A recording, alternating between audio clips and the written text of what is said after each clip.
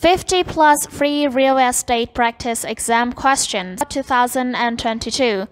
This free practice exam is here to help you master the national portion of the real estate exam. Our real estate practice exam pulls from a large pool of questions, so you can expect a different study experience each time you take it. Don't forget to read the explanations so you fully understand the question. At the very end of each exam, there is a recap of the questions you got right or wrong, which is also very helpful to look at. Question 51. Which of the following would not be considered real property? A. A fixture. B. An easement. C. Mineral rights. D. A mortgage.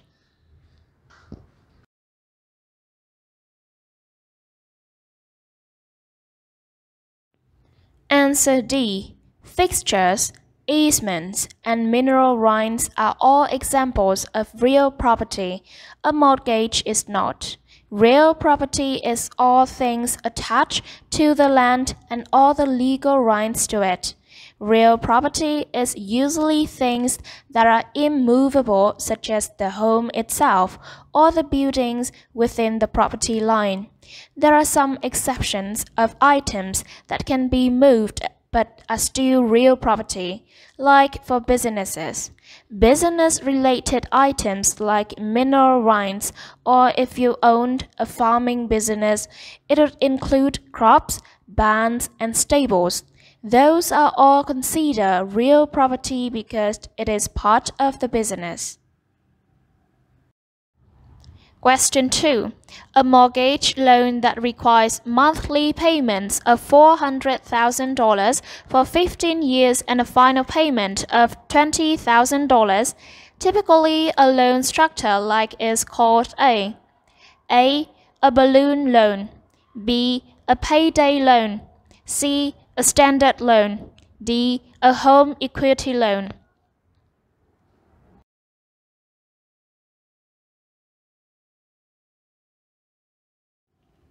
Answer A. A balloon loan is a mortgage which does not fully amortize over the term. Amortization is when payments divide into equal amounts for the duration of the loan.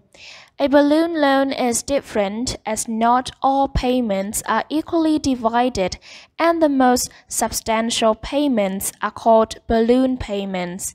A common example of a balloon loan is the 7-year Fannie Mae balloon, which features monthly payments based on a 30-year mortgage, making the rate of payments much lower.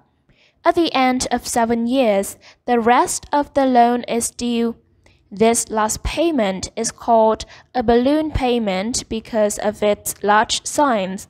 At that point, the borrower may sell the home to cover the balloon payment or take out a new loan to cover the payment, effectively refinancing the mortgage. Question 3. Mr. J lives on a property right next to a bridge. The state wants to widen the bridge due to the higher amounts of traffic reported. The state needs the space on either side of the bridge to widen the road. The government seizes Mr. Johnson property and gives him $150,000 for it. This government's right to take over privately owned rail for public use is an example of A. A street. B. Eminent domain. C. Adverse possession. D. Inverse condemnation.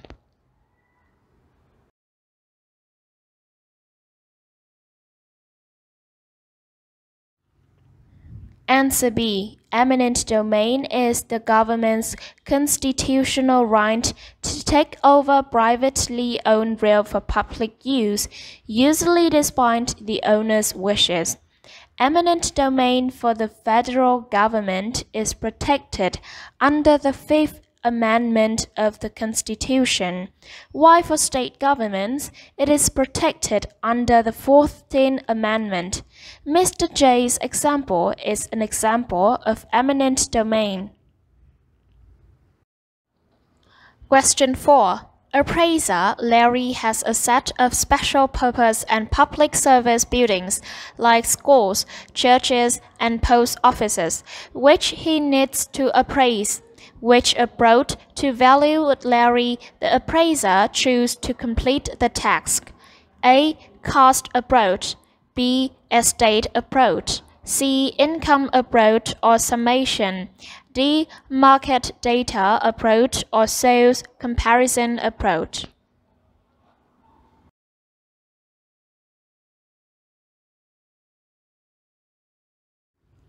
Answer A. For special purpose and public service buildings like schools, churches, and post offices, the cost approach is the best choice. The reasoning is because these types of buildings usually do not have income, so income approach is out, and there's not enough comparables to do the sales comparison approach. Cost approach is the best answer. Question 5. What is the difference between a lease option contract and lease purchase contract? A lease option contract and lease purchase contract are the same thing. B. The difference between a lease option and a lease purchase agreement is that the lease option only obligates the seller to sell. C. The difference between a lease option and a lease purchase agreement is that the lease option only obligates the buyer to buy.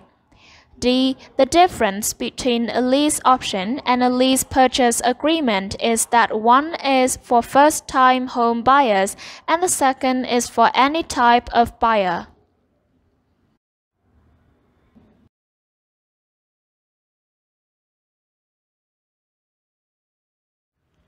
Answer B. The difference between a lease option and lease purchase agreement is that the lease option only obligates the seller to sell. With a lease option, the buyer is not forced to buy the property if they change their mind or cannot obtain financing. A lease purchase agreement commits both parties to the sale bearing breach of contract or the buyer's inability to secure a mortgage. Question 56. When contracting parties have signed a contract and both parties have done all they promised to do, it is called this: A. An executed contract. B. An express contract. C. An implied contract. D. An option contract.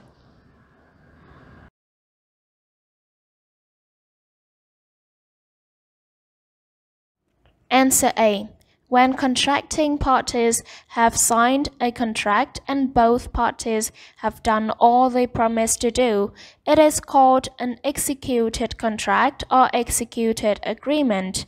It's worth noting, most real estate transactions require execution. A sales contract, for example, is executed when the seller has transferred title to the buyer and the buyer has paid the seller. Execution must occur to finalize the agreement. Without execution, a transaction is incomplete and therefore doesn't exist. Question 7. Enacted in 1974, which of the following is a regulation that aims to give all legal individuals an equal opportunity to apply for loans? A. Fair Housing Act. B. Credit Consumer Act (CCA). C. Civil Rights Act. D. Equal Credit Opportunity Act (ECOA).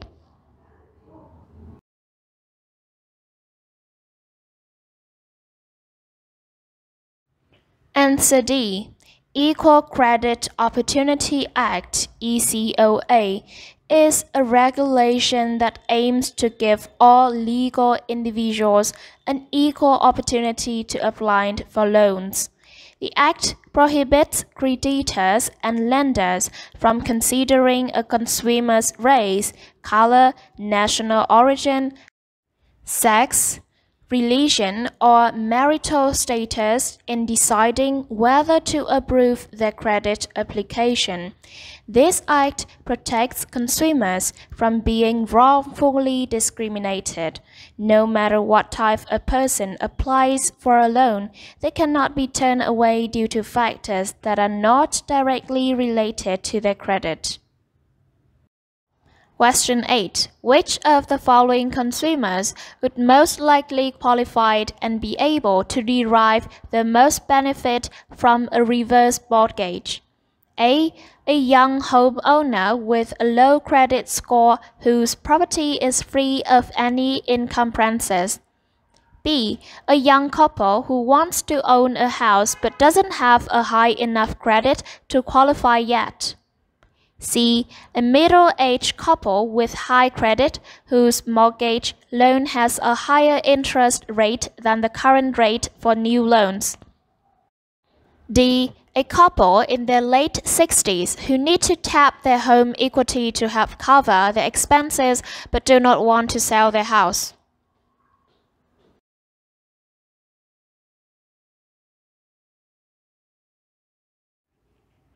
Answer D. Reverse mortgage can provide much-needed cash for seniors whose net worth is mostly tied up in the value of their home. In this instance, age does in fact matter. You must be at least 62 years or older to qualify for a reverse mortgage. There is no minimum credit score requirement for a reverse mortgage, primarily because the main thing lenders want to know is whether you can handle the ongoing expenses required to maintain the house. Lenders will, however, look to see if you're delinquent on any federal debt. Question 9. The 5th and 14th Amendments of the U.S. Constitution permit the government to exercise its power of eminent domain. Eminent domain is commonly used for A. Infrastructure, B. Property tax deflation, C. Financing loans, mortgage, D. Development of privately owned property.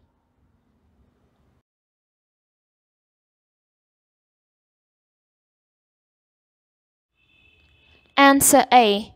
Eminent domain is a term used to describe the right of the government to take over privately owned real estate, usually despite the owner's wishes. This often happens for land that is required for infrastructure like highways, major pipelines, railroads, etc. The 5th and 14th Amendments of the U.S. Constitution permit the government to exercise its power of eminent domain. Question 10. Often required for mortgage. Property insurance for a home is commonly called A. Ownership insurance, B. Homeowners insurance, C. Property tax, D. Property tax insurance.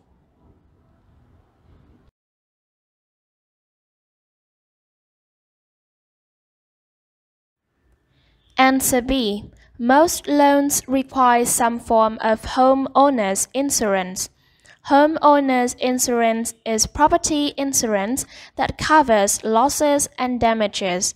They cover an individual's house and assets in the home. It may also provide liability coverage against accidents in the home or on the property. Question 11. Josh agrees to represent Susan in the sale of her home. The listing contract states that Josh will receive a fee of $15,000 from Susan at closing, regardless of the sales price.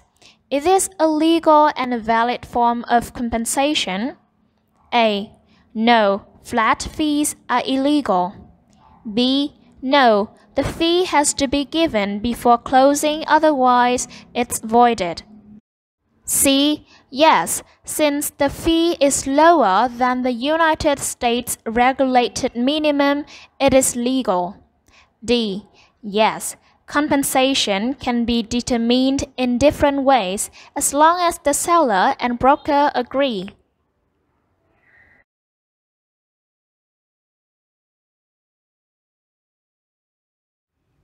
Answer D. Compensation is negotiated between the broker and the seller and may be transferred and distributed in many ways, as long as the seller and broker agree compensation, no matter how much, when, or in any avenue is legal. Question 12. The amount borrowed is called the A. Interest amount, B. Principal amount, C. Escrow amount, D. Origin amount.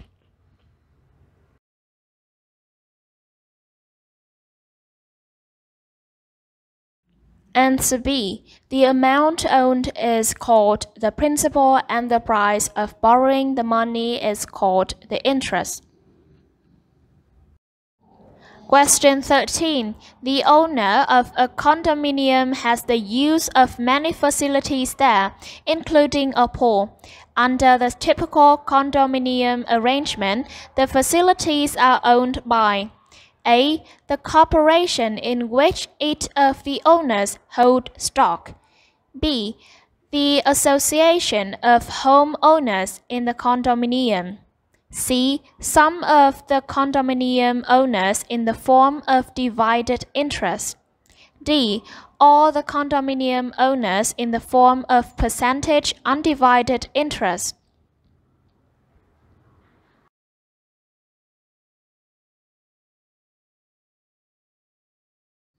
Answer D. Condominium, often shortened to condo, is a type of living space which is similar to an apartment, but which is independently sellable and therefore regarded as real estate. Unlike apartments, which are leased by their tenants, condominium units are owned outright. The answer is all the condominium owners in the form of percentage undivided interest, because all condominium owners legally owned a portion of all the facilities there. Question 14. What is the procedure used by a public or private entity with the powers granted to take privately owned real estate? A. Escheat. B. Condemnation. C. Eminent domain. D. Inverse condemnation.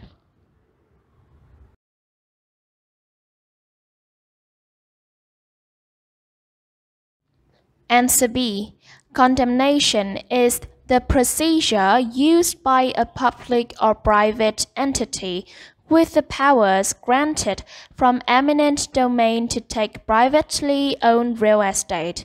Eminent domain is the right which grants the government to take privately owned land from someone, while condemnation is the action of taking that land. Question 15. If a minor signs a contract to buy real estate, the resulting contract is legally what? A. Valid. B. Invalid. C. Void. D. Voidable.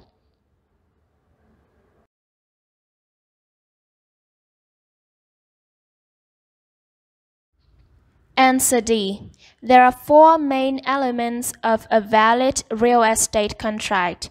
The party must be the legal age of 18 or older and deemed legally competent. The contract must be legal or hold a legal purpose. A clear and specific consideration must be included in the agreement. The contract must hold mutual consent or be agreed upon by both parties. If a minor signs the contract, it is considered voidable. Question 16. When you borrow money to buy real estate, you give the lender a ... against the property. A. Tax lien. B. Mortgage lien. C. Judgment lien. D. Deed.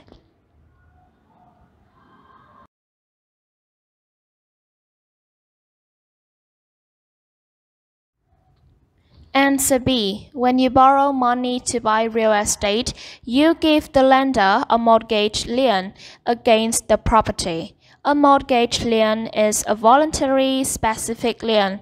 In fact, it's the most common type of voluntary real estate lien. Question 17. A buyer was negotiating the purchase of a lot to build a new family house.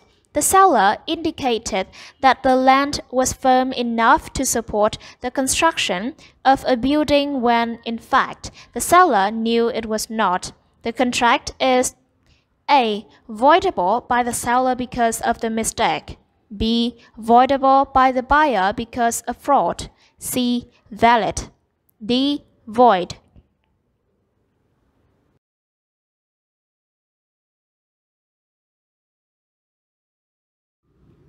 Answer C. In this case, the contract would be voidable by the buyer because of fraud.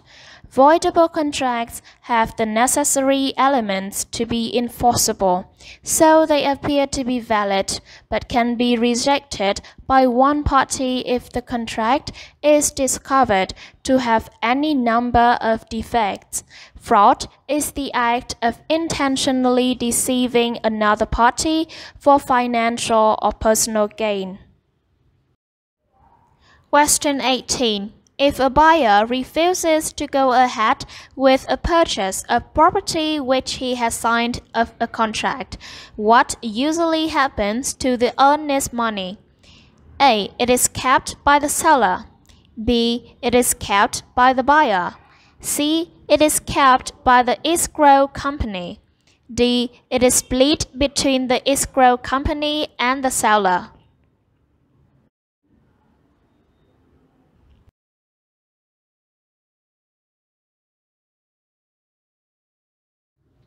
Answer A. The seller is usually entitled to keep the earnest money because this is considered forfeiture of the contract.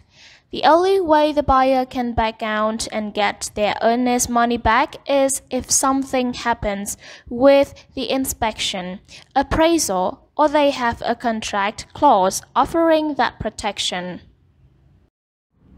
Question 19. A real estate agent advertised a home for $250,000. When a Chinese couple asked the agent for the price of the house, the agent told them the seller wanted $260,000 instead. Under the Federal Fair Housing Act of 1968, such a statement is A. Legal because the Chinese family still has an opportunity to buy the house. B. Legal because the representation was made by the agent, not directly owner. C. Illegal because the terms of the potential sale were changed for the Chinese couple. D. Illegal because the difference in the offering price and the quoted price was greater than 10%.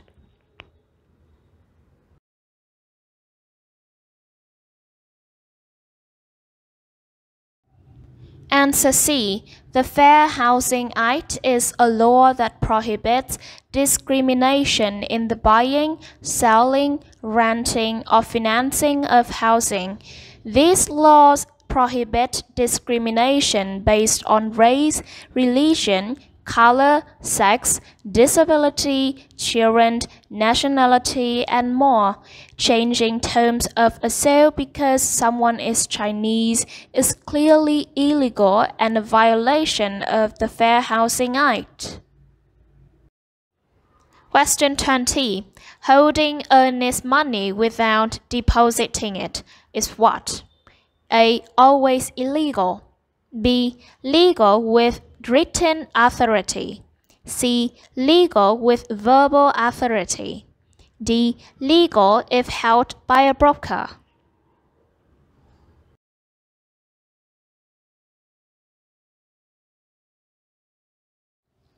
Answer B. Holding earnest money is only legal with written authorization, and even then it's best to deposit it as soon as possible. Having verbal authority is not good enough, and in many states it's considered illegal. Question 21. A lender agrees to release the first borrower from all financial obligations and let the second buyer be responsible for the repayment of the debt. What is this an example of? A. An option. B. A novation.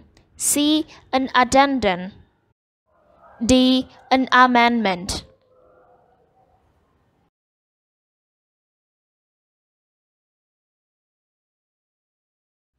Answer B. Novation is the procedure in which an original contract is terminated and replaced with a new one. The legal process of novation makes it possible to transfer all contract benefits and liabilities from previous parties to a set of new ones. In plain terms, it's a simple way to replace an old contract with a new one while maintaining most or all of its original properties. Question 22. A tenant rented an apartment, signing a 16-month lease. After the lease expired, the tenant paid 1 month's rent and got a receipt. What kind of type of lease does the tenant have? A. Gross lease. B. Proprietary lease. C. Tenancy at will. D. Tenancy at sufferance.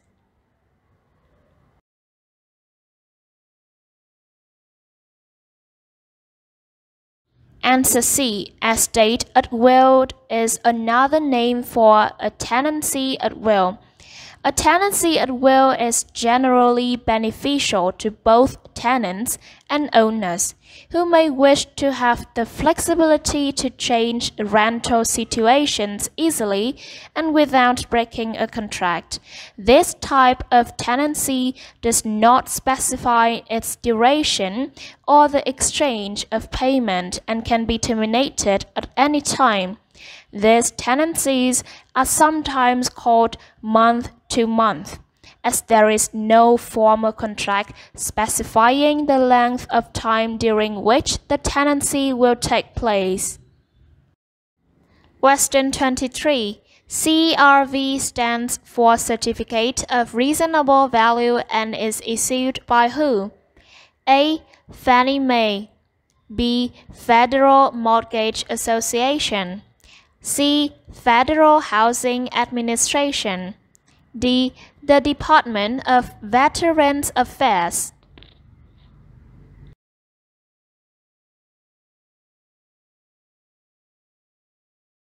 Answer D. Once the appraisal has been performed on a property being bought with a VA loan, the Department of Veterans Affairs VA issues a certificate of reasonable value. A certificate of real estate value documents the price at which a property was sold as well as many unique terms that were added to the transaction prior to its completion. Question 24. What is it called when parties have fully performed the terms of a contract? A. Executory. B. Executed. C. Finalized. D. Closed.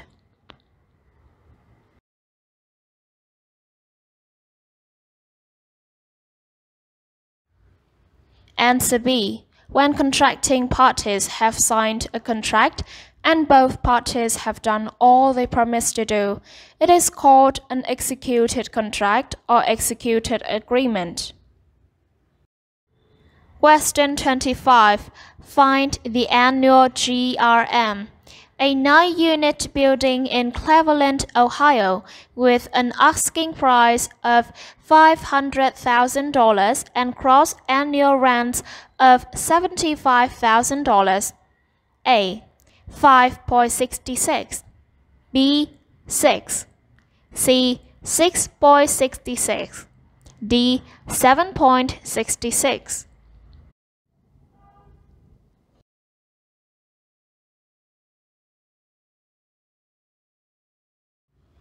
Answer C. Gross rent multiplier is the ratio of the price of a real estate investment to its annual rental income before accounting for expenses such as property taxes, insurance, and utilities.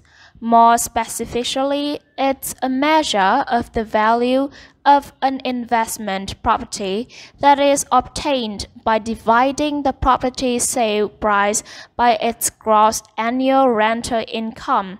The math looks like this: gross rent multiplier, property price, gross rental income. So in our case, it would be 500,000 per 75,000, which equals 6.66. Question 26. Joint tenants with a right of survivorship means: A. Co-owners have unequal interest in a property. B. If one owner dies, that owner's family has an interest in the property and can absorb it. C. If one owner dies, the other owner must sell his half and they divide the interest among themselves. D. If one owner dies, that owner's interest in the property will pass to the surviving owner or owners.